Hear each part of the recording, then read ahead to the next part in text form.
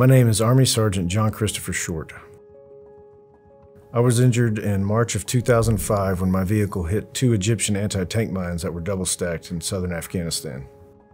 The blast resulted in loss of my right leg below the knee, loss of use of my left foot, loss of my olecranon process, part of my right elbow, spinal fractures, and a TBI. I didn't really know what I wanted to do. I was thinking I was going to go to law school, but I just didn't have much direction there. So after 9/11, I enlisted with 2 of my friends to go hunt Osama bin Laden. That was what we thought we wanted to do. When I got to my unit, I was Charlie Company, 2nd Battalion of the 5th Infantry. I loved the fraternity, the brotherhood. I mean, it was a family. We'd been on a few-day mission. My gunner was up there. We were creeping along, going slow. We had 2 engineers ahead of us clearing, and we ended up hitting an IED, and then it was kind of lights out for me. I came in and out of consciousness for a while, but it was a couple-month blur after that day. Laying in the hospital bed, kind of coming to the reality, like I've lost my leg, that took a lot. Immediately, the worst issue was the TBI. Couldn't take care of myself at all. I had to have nurses help me with everything. But I hit the ground running with my recovery. I spent a lot of time in occupational therapy working on the TBI. I had to learn how to read and write again. After, I forget how many surgeries, but close to 30 total. My elbow, my right arm, we had 13 surgeries on that thing because it was fused. Now I have not a full range of motion, but I've got most of it back, and I can still shoot a compound bow, so that's good. I'm an avid outdoorsman. I enjoy fishing, hunting, and any kind of water sport. I've been a full-time single dad since 2018. My daughter is Caroline Elizabeth Short, and she's 12. She's a little mini-me in the form of a girl, though. I love Caroline's personality, her smile. She's just a sweet, charming kid. She cares about others, but she's also feisty. She doesn't put up with much. She reminds me of myself as a kid, So I first heard about Homes for Our Troops from a friend of mine.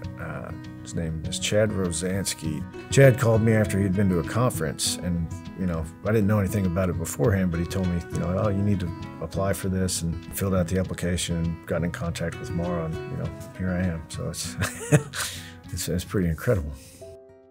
I'm actually currently renting an apartment, and it's small. It's not accessible. You get used to making do. I can get by, I do well on my leg most of the time, and so I exert myself a lot more. The toll it's taken is my left side. My left knee's starting to have a lot of issues. At the end of the day, it is nice to be in a wheelchair and to be able to navigate a home, cook for my kid, do laundry, get into the shower out of the wheelchair would just, it would change everything,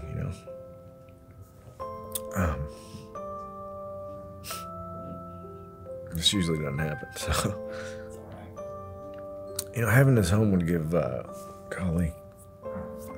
would give Caroline an opportunity to be more of a kid, because she helps me out with a lot,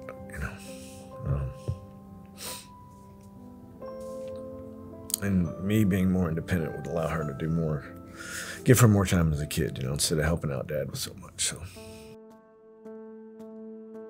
Having an accessible home, I would be looking forward to all of it. The accessible kitchen, a laundry room, bathroom, all the bedrooms, hallways. It would just allow me to have more freedom.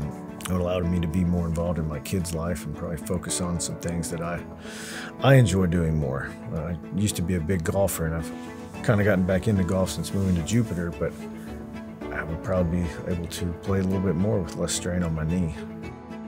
Homes for Our Troops is an amazing program. It gives veterans the opportunity to live in a mortgage-free home that's accessible and caters to all their needs.